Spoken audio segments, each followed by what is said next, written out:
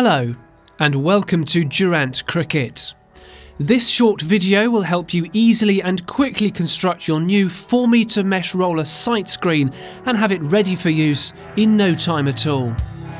Firstly, it's important to make sure you have all the components and the tools you'll need for its construction, so you may like to check them off against the list provided with the components. Prior to construction, there's a little preparation to complete, so it's a good idea to start by setting out the components as shown and make easy access to the nuts and bolts that need to be fitted. Top tip: don't forget to add washers to each bolt and nut.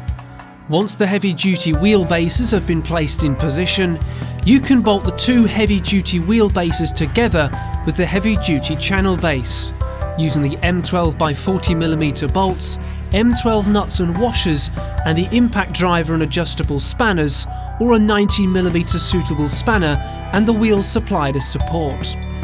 The wheels can then be added, making sure both the grease nipples and the large washers are on the outside.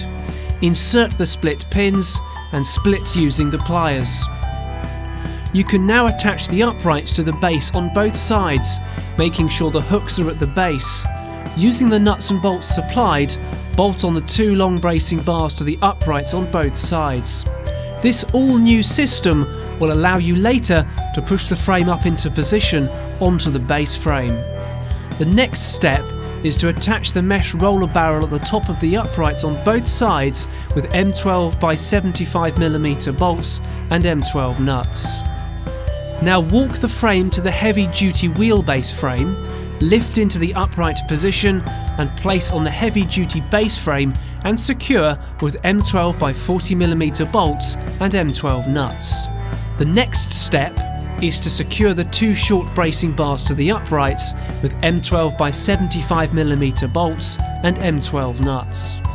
Lastly, insert the top hook of the winding handle into the loop at the top of the roller mesh barrel and wind.